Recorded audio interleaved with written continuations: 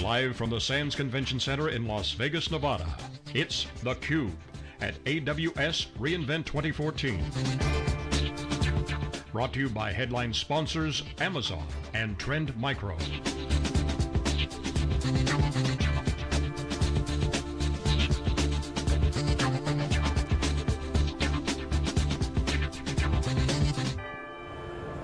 Hey, welcome back everyone. We are live at Amazon Web Services reInvent. This is theCUBE, our flagship program where we go out to the events and extract the signal from the noise. I'm John Furrier.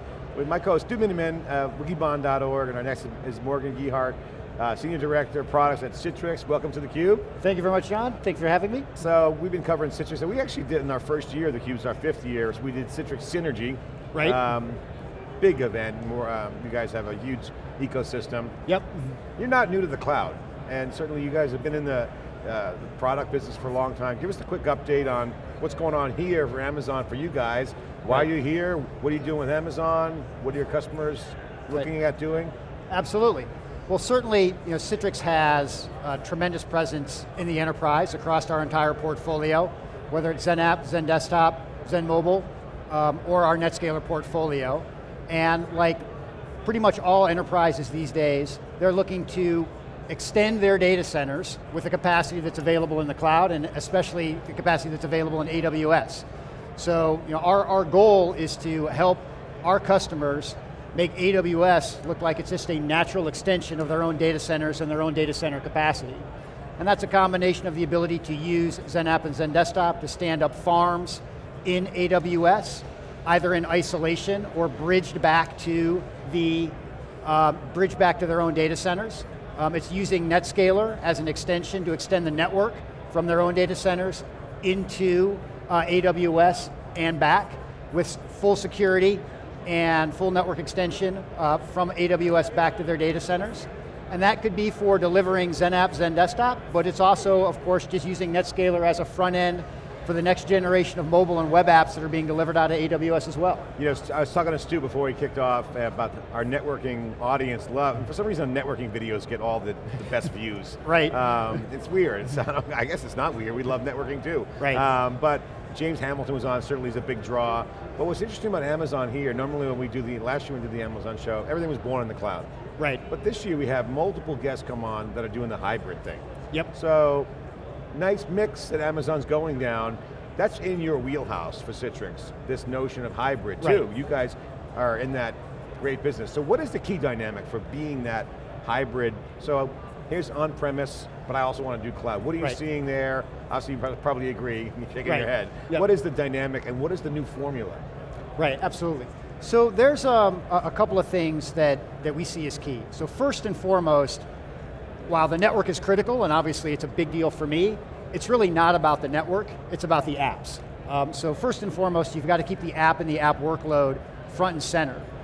What we try to do at Citrix is make the deployment and the configuration of our stack as transparent as possible, regardless of whether it's running on-prem or running in AWS. Because from the IT professional's perspective, they really shouldn't have to look at doing things fundamentally different to invoke AWS. It really shouldn't be about, for example, taking something and then having to quote unquote move it to AWS. It should rather be, the perspective is, there's AWS, there's all that capacity, how can I make it look like a natural extension of my own data center? From a networking perspective, this is one of the big benefits that we see of NetScaler. NetScaler running in AWS does the exact same things that NetScaler does running on-premise. The configuration model is the same, it's actually literally the same binary. So as a customer is taking and looking at extending their data center with AWS, they have an application that is built in using NetScaler, they don't have to worry about whether the networking footprint that they use in AWS has to be changed, because the networking footprint of NetScaler in AWS is the same as the networking footprint of NetScaler on-prem.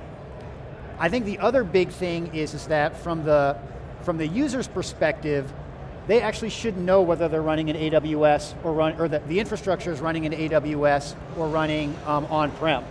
The application should behave exactly identical. And then of course the benefit is that by using AWS behind the scenes, the IT organization gets all the benefits of not having to stand up and tear down servers, being able to not only get capacity when they need it, but more importantly to give it back, which is actually, from my perspective, a key part of the cloud. Growing is actually a lot easier than shrinking. The key thing is the shrink. Yeah, so Morgan, you made some great points there. Yeah. It's really about making it simple and transparent for the Right. users so that they don't need to understand it. Right. Now that being said, give us a little bit of insight as to how Citrix solves these networking problems, because obviously it's a little bit different doing mobile enablement if you Right. own the environment versus going to the cloud. What's involved in that? And I'm not sure that Citrix really gets as much credit as it should for Right. being a significant player in networking. Right, absolutely. Yeah, it's a good point. It's our networking business is now significant. We don't break it out, but it is if you look back at some of our earlier earnings calls where we've made comments and things like that, it is easily a several $100 million business. So it's a sizable and significant part of Citrix overall. From our perspective, when we break it down, I think the first thing is to understand the role that we play in networking. Our role within networking is not what we call transport. It's not routers and switches and pushing packets around. Really what our networking portfolio brings to the table is context. We know who the user is, we know where the user is going, specifically within the application. We know time to first byte, we know time to last byte, and we can bring all of that context to an application that's running in AWS. So what that gives the IT organization is the same visibility into application performance when that application is running in AWS as if it was running in their own data centers. So that's obviously fundamental to standing a footprint up and ensuring that the user's getting an excellent experience. I think the other big thing is that ideally there should be the option to make the network extension itself as transparent as possible. So with a NetScaler running on-prem and a NetScaler running in AWS, we can literally set up a network extension between the two and encrypt that network extension so that it provides security for data in motion, and then even provide WAN optimization services on top of that to accelerate the movement of data back and forth between AWS and the on-prem data center. So that, again, helps optimize the end user's experience, but also more importantly, it's not more important. What's ultimately most important is the end user experience, but almost of equal importance is it helps cuts down the cost, the transit costs. All right, so Morgan, I have to ask, last year at AWS, we had kind of those gasp moments when Amazon announced workspaces. A bunch of us came kind of running over to the Citrix booth, which was the largest partner booth at the show. And said, what does this mean? So we've had a year to let this sink in.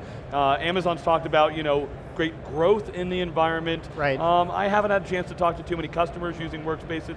What has that done to the relationship? And talk about the importance of the relationship and how it might have changed over the last year. So obviously, Amazon is a very strategic partner for Citrix. We're platinum sponsors. We've been platinum sponsors since day one. We offer NetScaler and other aspects of our portfolio via Marketplace, hourly, BYOL, and the new annual options. We do a tremendous amount of business with Amazon standing XenApp and XenDesktop in AWS. We still are seeing a tremendous demand for XenApp and XenDesktop in AWS because of the flexibility that it provides. It's an interesting industry. My personal take is, and like I said, I'm a networking guy, I'm from the networking side of the business. There's better people than me to get into the nitty-gritty of workspaces versus what Citrix does on that side of the business. My personal take is, the valleys and ITs, it's an interesting industry, right? Any two vendors that are over $100 million in revenue are almost guaranteed to have areas where they overlap. That's just kind of part and parcel of doing business in the industry these days. We don't let it slow us down. Our take is that we stand by our products and what our products deliver. We focus on investing in those, and we think that differentiation wins out in the end. And if it doesn't, that's a Citrix issue. It's not an Amazon issue or anybody else's issue. All right, so I got to ask the hard question, and the hard question is something that probably won't be hard, but it's really the question that is on the minds of people out there. There's a lot of FUD in the market, and we're pretty close to Citrix, and we've been following you guys. Great company. Certainly got great tools like GoToMeeting, which we use all the time. But cloud, you got chops. You got chops in tech. Yep. There's a perception out there, is Citrix winning? OpenStack thing went down, a lot of cloud stuff's kind of settling in. Just clarify that for you. Is Citrix relevant in, I'm sorry, you work for Citrix, you say yeah. Right, but the customers out there are looking at all this noise. Right. Clarify all that noise and bring the signal to them. Right, absolutely. What's going on with Citrix? Absolutely. So, certainly, if you look at Citrix and our growth, it still pertains, it's still growing. It's a public company, so you can look at the you can look at the financials. I mean, you can take a look at what independent third parties have said about, and the industry analysts have said about all of the Citrix products, whether it's NetScaler, Zen App, Zen Desktop, or Zen Mobile, leaders in all categories, with numerous awards around. It's a technical culture. Yeah, exactly. It's about the innovation. Like if you had to go, just focus on the innovation. Customers out there, CIOs, tech geeks. Right. What's the innovation that you guys are doing? So fundamentally, what's driving us is the concept of what we call the software-defined workspace. The software-defined workspace is fundamentally built around the precept that today, when a user is accessing an application, they are going to be mobile, they're going to be accessing that application likely from at least 3, if not more devices over the course of the day. But ultimately it's not a technology conversation, it is a user-centric issue because in the end, it's the user interacting with the workspace, not just the technology. So as we're innovating and bringing all of that together across our portfolio, both the front end or the client-facing components that the users interact with on a daily basis, but also the back-end infrastructure, whether it's the networking infrastructure or the cloud platform infrastructure that's used to deliver that to the user. It's bringing all of that together in a cohesive portfolio that the user can deploy in their own data centers or in cloud data centers, or like you said, increasingly in a hybrid environment, a combination of the both. And the goal is again to make sure that the user's getting the same app experience, again, regardless of whether it's one of these, a phone, a tablet, or in the end it's going to be all 3 of those, if not more, over the course of a day. And what's the current things that you guys are riding right now? Because the virtual workspace, or the workspace, is apps. I mean, we're like in a social world now. Right. It's all about like collaboration, social business, stand up stuff on the cloud, pay as you go. It's a good strategy, it hangs together. What are the key milestones you guys doing right now to say, okay, look we're knocking it out of the park, we're solid here. What are the key solid grounds that you guys are building on?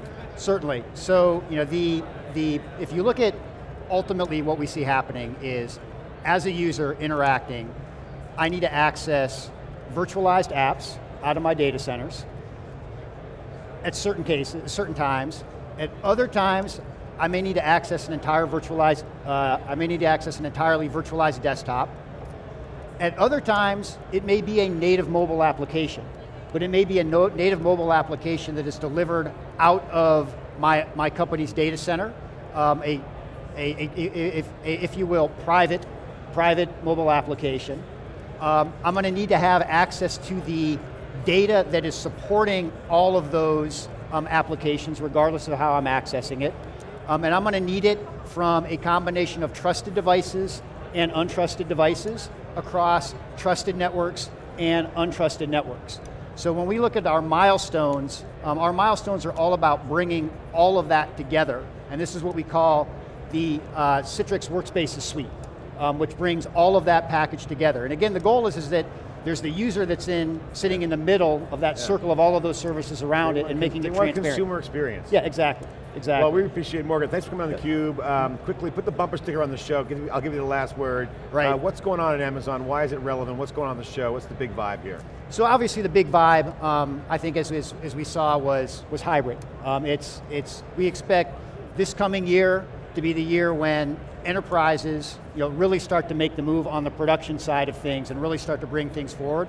We're tremendously excited about it. We're obviously very, very excited to have partnered with Amazon going back several years, and we're looking forward to continuing to work with them to drive business going forward. All right, Morgan Gerhart here from Citrix inside theCUBE. We'll be right back. More live coverage, wall to wall here in Las Vegas for Amazon reInvent. We'll be right back. This is theCUBE. I'm John Furrier with Stu Miniman. We'll be right back.